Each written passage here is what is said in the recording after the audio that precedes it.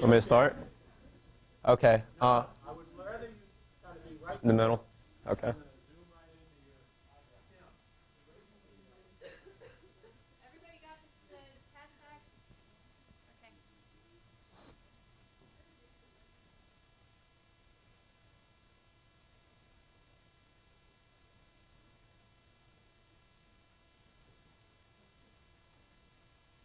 Okay. Okay, my name's Mike Gjormand, for those of y'all that don't know me. I'm in Dr. Orth's Tuesday morning lab, and I did my briefing on the invasion of the Northern Snakeheads in the Potomac River.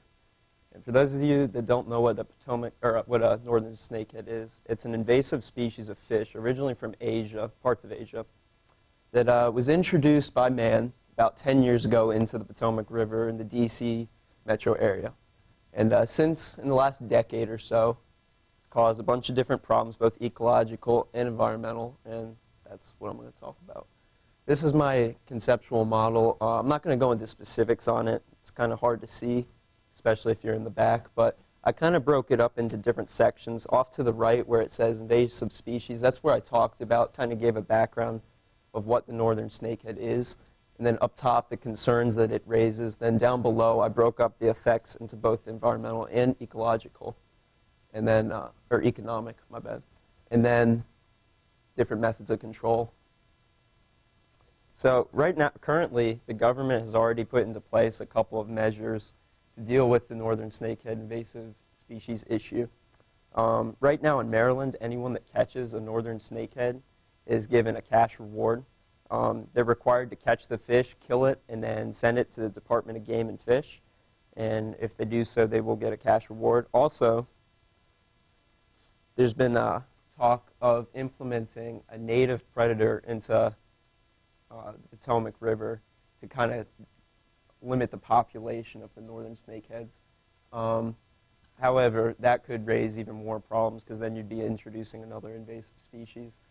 And then thirdly, there's one of the other issues, or one of the other methods of control. This kind of goes off of population control also. You can kill the snakeheads by using a pesticide called rotentin, but this is a really dangerous chemical. It kills all the other fish, so you kind of want to stay away from that.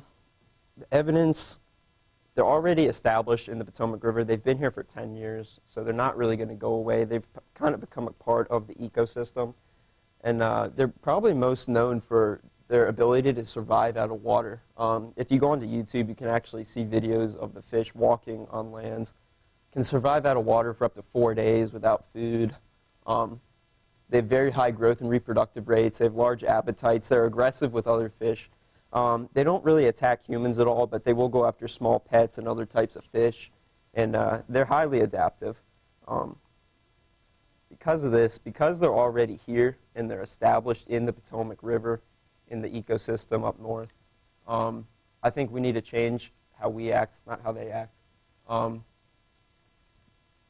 Snakeheads, the food that they consume is also consumed by many other popular fish that are native, such as the largemouth bass.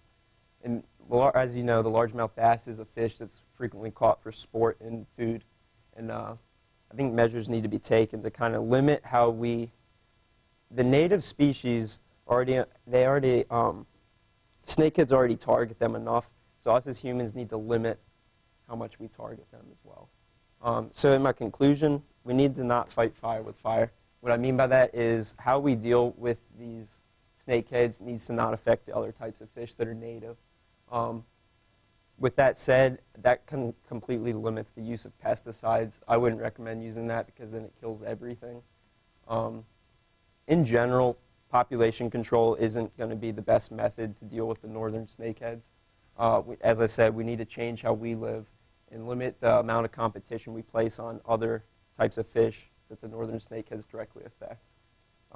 By doing so, I'd say limiting the amount of